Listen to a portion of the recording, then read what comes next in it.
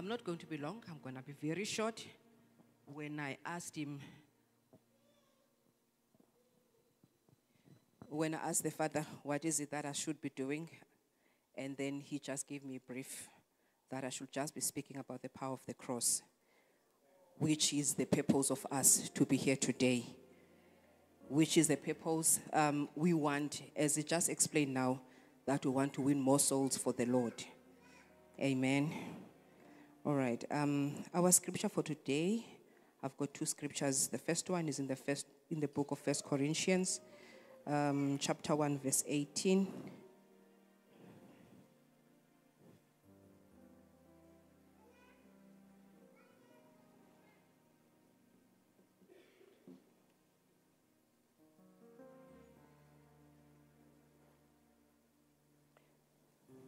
If someone can read for me, please. 1 Corinthians chapter 1, verse 18. For the messages of the cross is foolishness for those who are perishing, but to us who are being saved, it is the power of God. Amen. And then you go for me to the book of Romans, chapter 10, verse 9.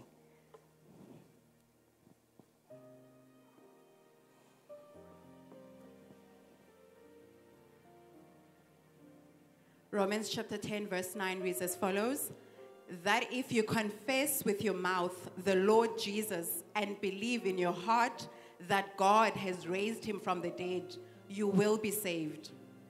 Thank you. Father, thank you for your word. We are ready to receive it in the wonderful name of my Lord and Savior Jesus. Amen. You may be seated. I know this is a message that we all know and we proclaim every day, especially when you have received Christ and you are the child of God. Reason why I'm reading the second scripture is because we want to rectify the foolishness that Paul is speaking about. He says that it is foolishness. The message of the cross is foolishness to those who are perishing. We want to rectify the part of perishing. Not to be scaring anyone, but to rectify that part. Amen. It's very strange, the person that is bringing these messages, both of them is being brought by Apostle Paul. If we all know and understand who Paul was, he was a man that was redeemed by the words that were spoken to him. He never walked with Christ before, but he met the Lord in his absence already. He was already dead at the time he came to know who the Lord is. When I was sitting and listening and thinking, how am I going to put this scripture? Because I know we are in the house where our Father dissects the word, but I'm just going to simplify it. So for Jesus to come down to earth, there had to be a meeting in heaven and understanding what is it that needs to be done to redeem the people. Because the earth was filled with so much sin. As much as the word were preached, as much as there was a lot of things that were happening, but we have the people that were around at that time, they've already turned their backs against the Lord. There's been a lot of sacrifices that were given. The bulls were burnt on the altars. A lot of things were done. If you read in the Old Testament, you will hear so many things that people were doing. Some were cutting themselves and to give offerings. Some were giving money. Some were giving burnt offerings. But I'm sure God, he just could not take the smell of all those bulls, but he wanted something totally different. And then because he loved us, and Jesus as a son, he understood what is the heart of the Father. He had to sit with the Father and say, Lord, here I am. You can send me so that I can be the sacrifice that you want. Because he understood the heart of the Father, that he wanted something pure that can be able to cleanse the sins that were on the earth at that time. So when I was looking at this, it reminded me of something that I came across, the principles of 7 highly effective people. It's an old book by Stephen Covey, where he explains what is it that to be a highly effective person. So Jesus had to be proactive. He had to be proactive by lifting his hand and say, Lord, here I am. You can send me. And then he had to begin with the end in mind. What was the end in mind that Christ had at that time? It was to save the people. It was to redeem us from the curse of the sin. He had to put first things first. What was the first things that he had in mind? It was still our souls, so that we do not perish like what the word is telling us in the book of Romans, that it is foolishness. People that do not, the message of the cross is foolishness to those who are perishing. He did not want us to be counted into those things as well. And then he thought win-win. He thought, okay, by Jesus doing so, he had to sacrifice himself. He had to sacrifice his kingdom. He had to sacrifice who he is. He had to sacrifice his identity. So by him doing so, he will be winning our souls, and also will be winning on the other side. We will be redeemed from the curse of the sin. So he had to do that. And the other thing that he had to do, he had to seek to understand first before he can be understood. We hear in the Bible, when Jesus was still very young, he used to go and sit at the temple. We hear the scriptures where he was sitting and teaching at the temple. But before he did that, he had to be taught first. Remember how he was born? He was born through a virgin who had to conceive her. Who had to conceive him supernaturally. You understand? So that was a totally different situation as well. But he had to understand that situation first before we can be able to understand him. Because he is God himself, but he had to confine himself into that situation so that he can turn into a human, so that we can be able to understand him. Amen? And some of the things that he did as well, he had to synergize. Synergizing is when we are working together. By the time he was already on earth with the people, he had to mingle himself there. So we are told in the Bible that his father that adopted him as God has commanded, Joseph, he was a carpenter. So he used to work with his father. And what is that? That is synergizing. So he had to work with him so that he can understand what people were going through. Amen. And the last thing that he did is to sharpen the soul. When Jesus started his ministry, few people, they followed him. He had apostles that were submitting to him. And what is that? It's synergizing, is working with other people so that the work can continue, so that we can be able to be redeemed. Amen. He prophesied that by so doing, it does not necessarily mean that himself as well, he is excused from what he came to earth for to do. As much as he was busy, whatever that he was doing, but he still knew that the time will come for him to be crucified. So that time, when it came, it was not an easy time. He kept on prophesying it, but I'm sure his disciples also did not understand. I would also refuse to understand that there is something like that, but unfortunately, it had to be done. So Jesus had to go into the cross so that we can be able to be redeemed today. So that we can be able to be redeemed from the curse. So that we can be able to be redeemed from everything that is out of the will of God. And unfortunately, his end was through the cross, because that's what the word is telling us. And that's where the power is coming from. That's where everything was completed, where in the cross. When I was trying to understand, for me, what does it mean? What is it about the cross? For me, when I was reading to understand what is this cross about, for me, I've learned that it is a place of forgiveness. That's where the first forgiveness has to start, at the cross. Jesus, before he was crucified on the cross, he had to forgive. Some of the people that he had to forgive was Paul himself. Paul, who was Saul.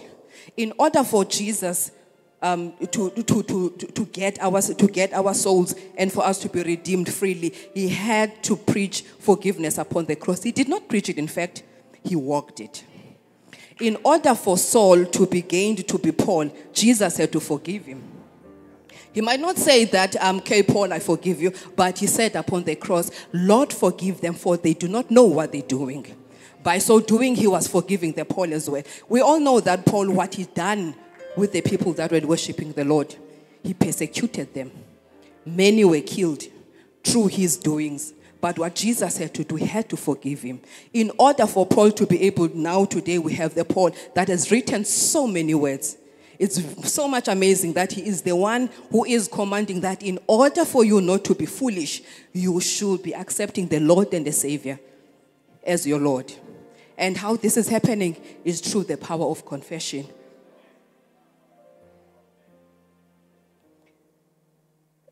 Jesus and God is such a peaceful person. He does not force himself to you, but you need to make a conscious decision in your heart and allow him to enter there into your heart as well. He also had to forgive the betrayal of Judas by the time he was hanging on the cross. Imagine if Jesus did not forgive Judas. We will not be here today. We will not be here today. He had to forgive Herod as well, that was looking for his head when they heard that he was born. He had to forgive the Roman soldiers that were busy taunting him and say that if you are the Son of God, save yourself. By the time he was hanging upon the cross, he had to forgive those soldiers that were busy putting nails upon his hands. He had to forgive them. It's so painful to forgive a person, especially when the forgiveness was not asked for. It's not an easy task. But unfortunately, the word commands us to forgive. God had to forgive us through the Son, the one that he has given, because of the love that he had for us. He had to release him so that we can be able to be forgiven. Amen. And the second thing that I found out about the cross, it is a place, it represents a place of sacrifice as well. Jesus had to sacrifice himself to be hanged there. We are told in the Bible that as much as he was a king, he had to be born in the manger. Imagine being born in the stable of horses that smells of horses when you are a son of God, where you could have been born in a mansion and you lying in the manger, that it might be full of fleas and ticks and everything, but you had to lie there. Jesus had to sacrifice a lot of things. By the time he was hanging there on the cross, when I'm looking at him, I'm like, you're sacrificing your body so much so that we can be able to be born today and to be able to be standing here today. But he had to do it for the love that he has for the humankind. And then the other thing that I also found out as well, as I was looking at the scripture, the other person that was sacrificing a lot, it was a mother, Mary. Mary had to sacrifice a womb. She had to sacrifice a dignity. Imagine being pregnant out of wedlock at the age of 15. Imagine the sacrifice that Joseph did as well, because remember, he's got a reputation to uphold.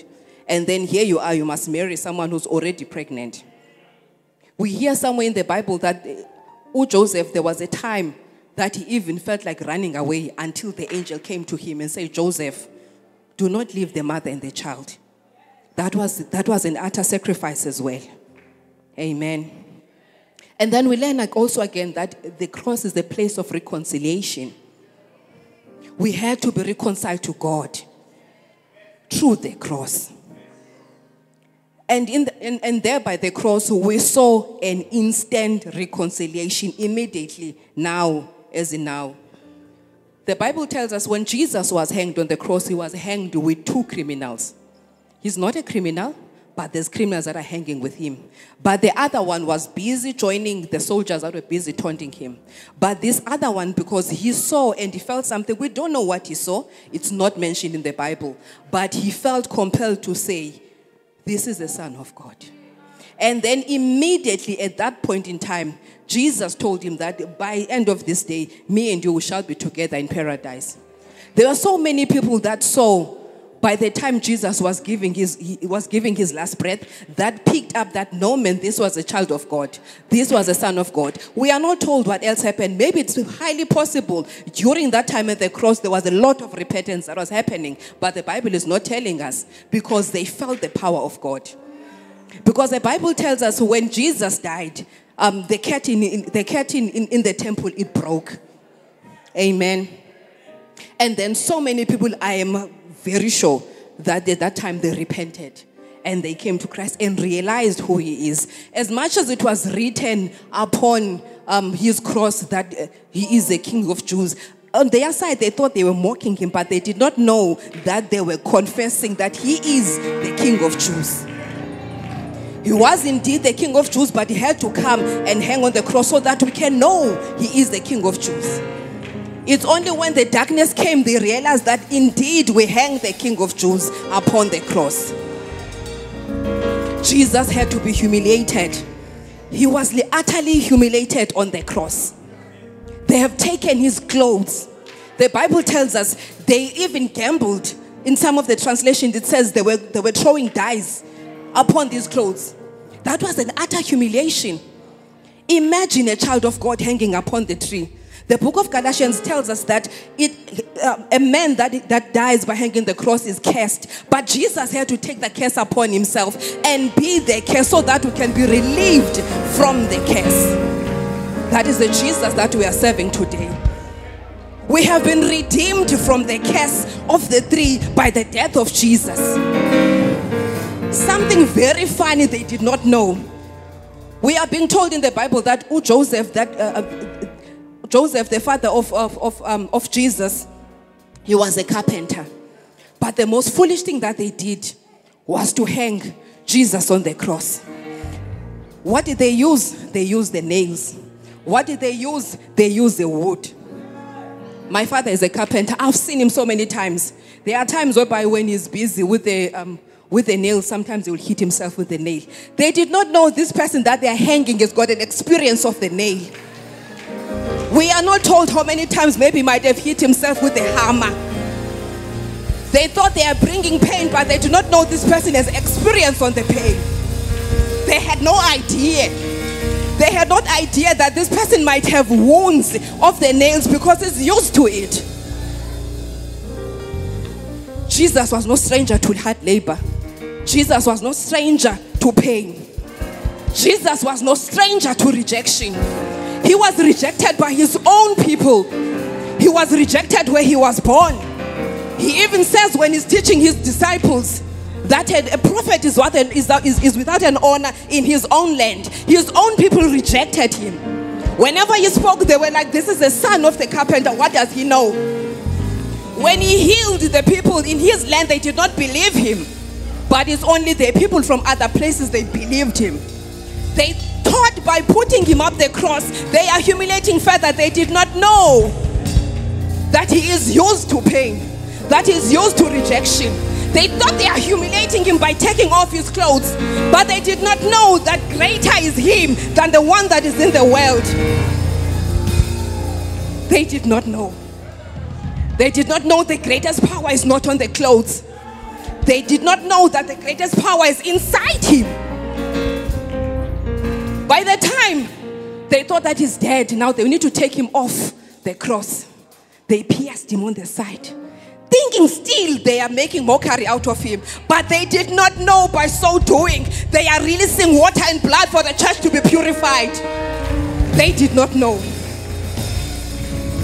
They did not know. They thought they are just killing another person. Very funny. Their leader told them, I don't see no sin on this person. But they continued. He even washed his hands and said, I see no sin on this man. But because they were stubborn, they still wanted to kill him, thinking that they will win. I mean, who does that? Who does that and say, release Barnabas? As a known serial killer. For a person, just because you believe that is blasphemed, what is that? You don't read the room and say, who is it that you are busy accusing? They do not know. They did not know. They thought by so doing, it is the end of him. They did not know. The last thing before I sit down. The cross. It is a place of fulfillment of prophecies so that the scripture can be fulfilled. David tells us in the book of Psalms that they gave me food with gall and vinegar. And then in the cross, what did they do? The scripture had to be fulfilled. When Jesus said he was thirsty, they gave him water. They did not give him water. They gave him vinegar. But They did not know that by so doing they are fulfilling the scriptures. They were mere tools to release the word of God. They were mere vehicles so that the word of God can be fulfilled, so that the church can be born. They did not know. They did not know. The Bible tells us in the book of Psalm that the rock that the builders have rejected today has become the chief cornerstone. By rejecting Jesus, they did not know that they are building the church. The Bible tells us we are built upon the foundations of the apostles and the prophets. By killing Jesus and rejecting him, they did not know that he is being a foundation for the church to be built today. That is the Jesus that we are serving. The book of Isaiah chapter 53 tells us that he was pierced.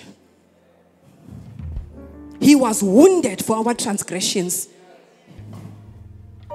By his stripes we are healed. Prophet Isaiah was so diligent and was so attentive to listen to the prophecies and the coming of the Messiah.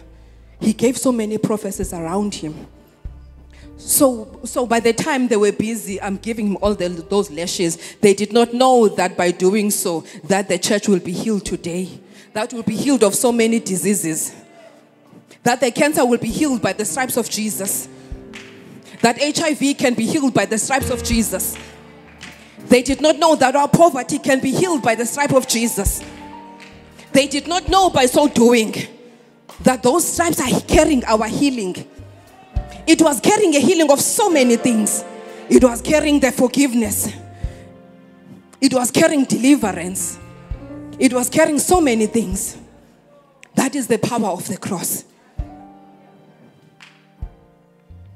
By those stripes they put upon the back of Jesus, it is giving me hope of my salvation of my family. It is giving me hope of salvation of so many nations. It is giving me hope of salvation of so many people that are far away from the grace of God.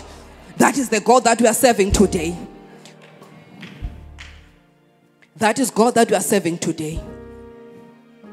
That he died so that I can live today. That he died so that I can have my full being today. He died so that I can live. That is Jesus that we are serving. The Bible tells us he died, and then on the third day he went up to heaven. And now he's currently sitting on the right hand of the Father, doing intercession for us. He is constantly doing the intercession for us. Because, as much as he has forgiven us upon the cross of Calvary, we are still going to sin because we're human.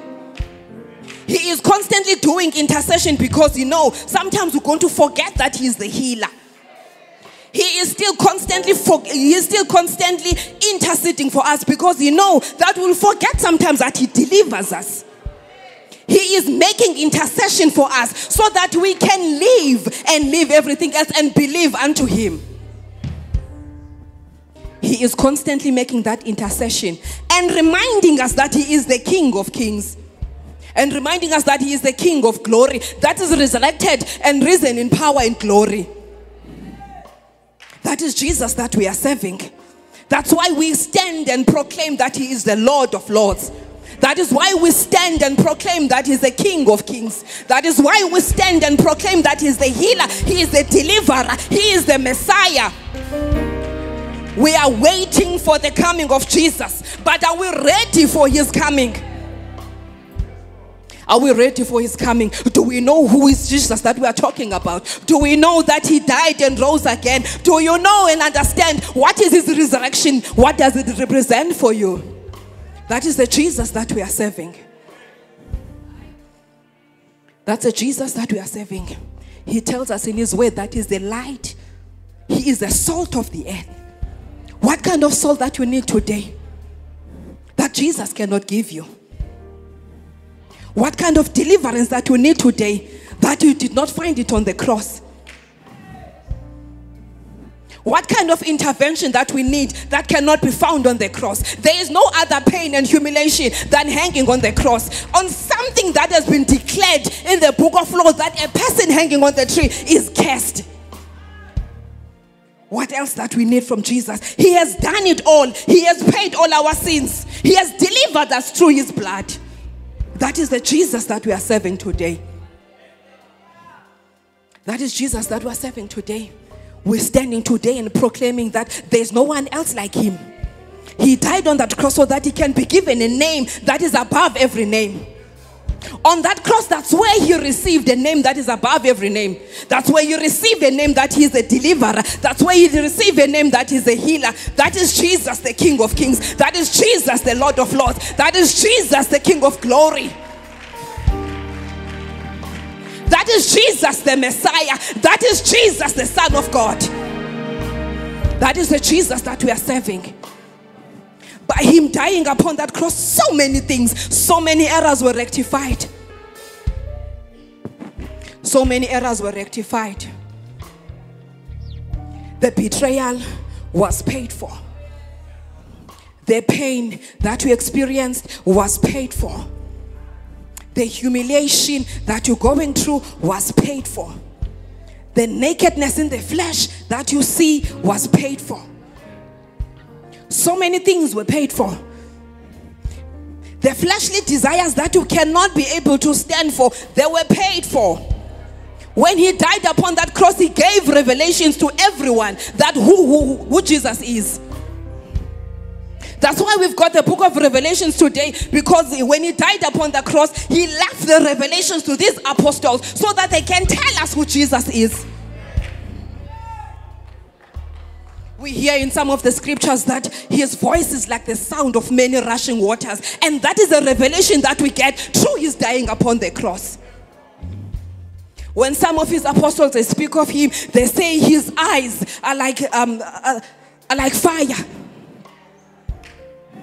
We hear in some of the scriptures, they say when you're looking at his feet, it's like feet made of bronze. And that is a revelation they got through. They got it through upon the cross. What kind of man is Jesus? The one that was pierced for my transgressions and sinned.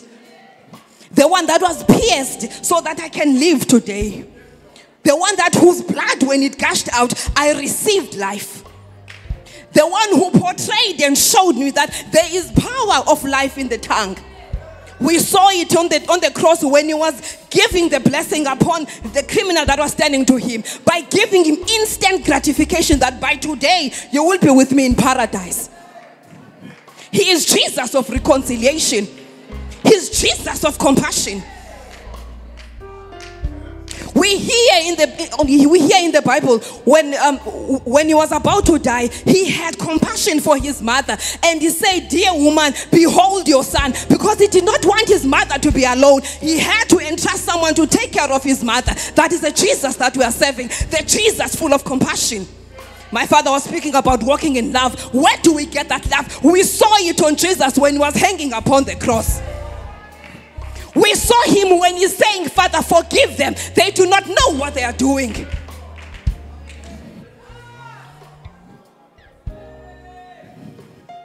That is the Jesus that we are serving. The Jesus of instant gratification. The Jesus of instant reconciliation. But that you only do if you give your heart fully unto him and understand who he is and confess with your mouth that he is the Lord. Not for someone to force it upon your throat. It's for you to confess with your own mouth that Jesus is the Lord. As I'm about to sit down, I'm just reminded that how wonderful it is to serve Jesus. He will take you from the darkest pities of this world. He will deliver you from sins that you did not even know that existed. He's a Jesus that delivers. He delivers from any amount of sin. That's a Jesus that we are serving. May we be reminded today that his blood is still at work. That the water that gushed out of his belly is still cleansing us. I know we've heard so many times that so many places when you go there, they lay hands on the water because they understood there is power in the water. But unfortunately, if you do not have a revelation of who Christ is, you will end up taking wrong waters. But if you understand, you only need that water once because it is already gushed out on the tree. Amen. May we leave this place today in understanding who the Christ the deliverer is. I know we have accepted him as a Lord and Savior. But when we leave this place, may you go back and pray again for his revelation. For your own personal revelation. Because unfortunately, in the journey of Christ, you can never walk with someone else's revelation. You need your own personal revelation that is going to keep you. You need your own personal understanding that is going to keep you in the journey because it can be very long. Because there will be times where everything is silent. But the revelation that you have of Christ, that's what is going to keep you. He does not reveal himself the same way to everyone. To someone he's going to reveal himself as a healer. To another person he'll reveal himself as a deliverer. To another person he's going to reveal himself as a shield and a protector. But if you don't have a revelation and you do not understand what is it that you need to look deep into your heart. What is it that I need? He hears every prayer. He hears every cry from the deep of his heart. That's why he sacrificed himself and said, Lord, here I am, send me. Because he knew what sins that we're going through. He knew what is it that we need. Amen. As we live today, we live with the understanding that we are serving a Jesus who's a deliverer. We're serving the King of Kings. We're serving the Lord of Lords. Jesus who died and rose again. And now he's seated on the right hand of the Father and is making intercession for our lives.